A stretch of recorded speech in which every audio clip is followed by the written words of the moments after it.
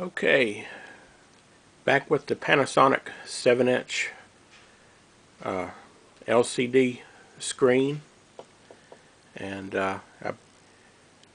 this time I've hooked it up to Street Fighter 2 Championship Edition, and I made a few adjustments on the back of the monitor, and got it looking pretty sharp now.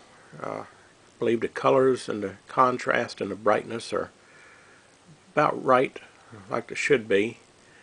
As always, it looks better live than it does on a camera, but as you can see, it looks pretty good. It's got full color, nice color.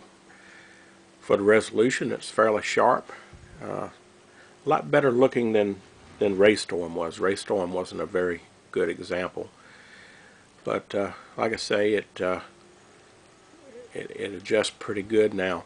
I had to adjust it to get it to look this way, so if you make any adjustments on the back of the monitor, what you absolutely need is a non-metallic screwdriver.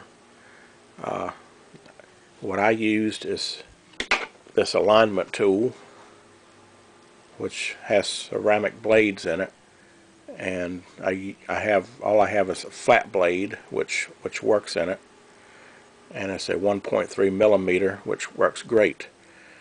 So what you do is you just stick it in the hole and turn the little adjustment pot. Now on the back of the monitor, you have to the right here the brightness control, then you got to the left of that is a B, which is for blue. To the left of that you have an R, which is for red. Then next to that you have VCOM, VCOM. Not exactly sure what that is, but I did move it, and it does affect the brightness, or maybe the contrast of the screen as well, and I had to adjust that also.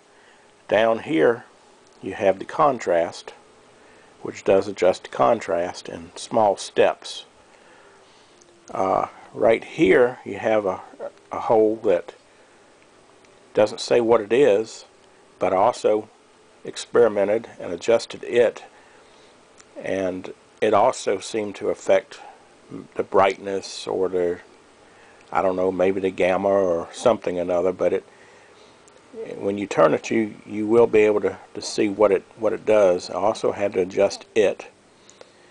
And last, inside this little hole up here on the top, I tried it.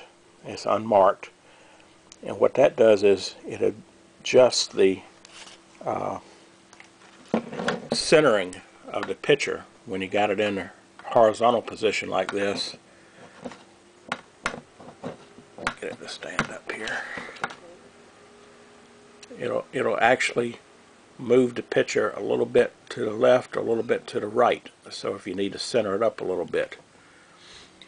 And that's about all I've learned about it so far, and it seems to work out fine so far with the two JAMMA boards that I have put on it.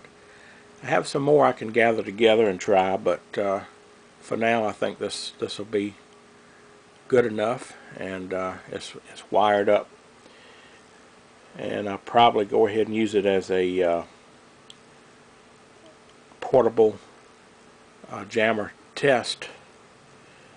And so now I'm just going to have to come up with the rest of the hookup, like maybe a little mini joystick and buttons, and decide how many buttons to put on it, and all that regular stuff. So hope you have good success with yours and getting it adjusted and hooking it up, and that's all I have on it right now.